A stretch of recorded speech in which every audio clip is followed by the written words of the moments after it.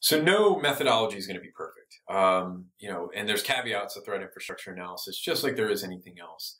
And I have three main points that we like to cover when introducing this methodology, especially to newer analysts. The first being that all data sources have a bias. There might be gaps in collection, specific processes that people follow and how they get their data, time zone skews, etc. There could be a number of things. Mm-hmm. So what are some examples like a drive-by malware? Might be through an ad. So if we scanned it and we found that malware because that ad was playing, if we went back to the site a week later, it might not be there, correct? Yeah, absolutely. That's a great example. Another one could be the fact that when we do our routine internet scans, we can't scan the internet every single second that it's changing. And so scanning the internet one day may reveal open ports on a particular server, and then the next day they might be shut off.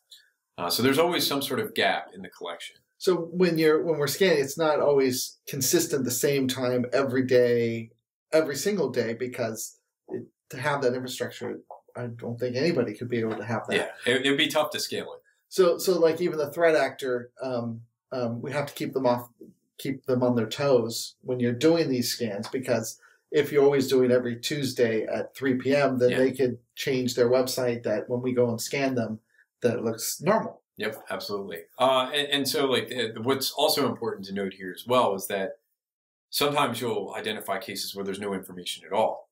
Now, keeping in mind that there's gaps in collection, it's not that something didn't exist. It just may not have been collected. The signals were probably there, but no one actually captured them. So the phishing website maybe was up for an hour, and by the time we went to scan it, it was already shut down, for example. Yep. And so we are seeing that with actors kind of taking note of the fact that if they're able to do something quickly, that they may not be discovered. And so they might register infrastructure, put it on a third-party host, run their operations for 1 hour, 2 hours, shut it down, and start it up again. But that's an indicator because of the way that they do it. Yes. That we could see that with the signal, the domain being purchased, the being hosted and shut down. So just a newly observed domain might be an indicator that might be suspicious. Yeah, and if they're changing every hour, then that's going to have a pattern of changing an IP address every hour, which is not normal behavior for legitimate infrastructure. So the next one that we have here is that a connection is not necessarily equivalent to a solid analytical lead. And what I mean by this is if you're looking, let's say you're looking at your web server logs at your company, and you see an IP address in there that's maybe conducting some sort of attack, or they're trying to conduct an attack on your infrastructure, and that IP address is associated back to Russia.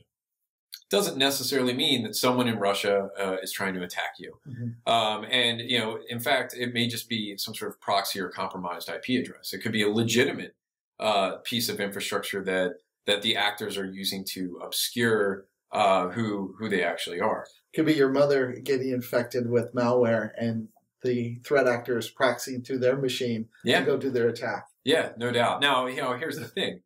You see an IP address that's associated with Russia in your logs, and, you're a banking institution, and, it could be an anomaly. Mm-hmm. But if you're, part of the Ukraine separatist forces, at that point in time, you might want to take a little bit more consideration as to what you're looking at.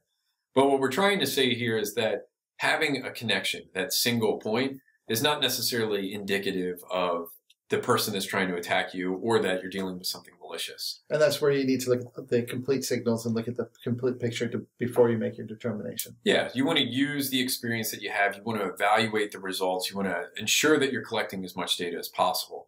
Now, for me personally, I like to have at least 3 points of proof. 3 connections out through different data sources to help back up the claim that I have.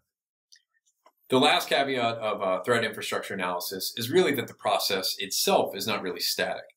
Keeping in mind that the internet is going to be changing all the time, that infrastructure can change at any moment, us doing our investigation today may yield a certain amount of results.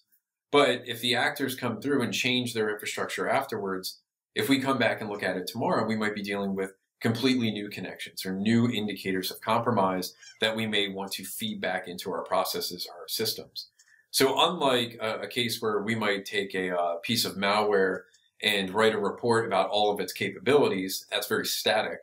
With infrastructure, it requires you to constantly go back and keep up to it, which can be difficult. So you need to have a way to constantly monitor all of these different data sets and in particular, the indicators that you found interesting. So how it evolves over time, how it grows or shrinks, or changes, because once something gets burned, it might swap completely, and you need to be able to find those connections and try to link it back together.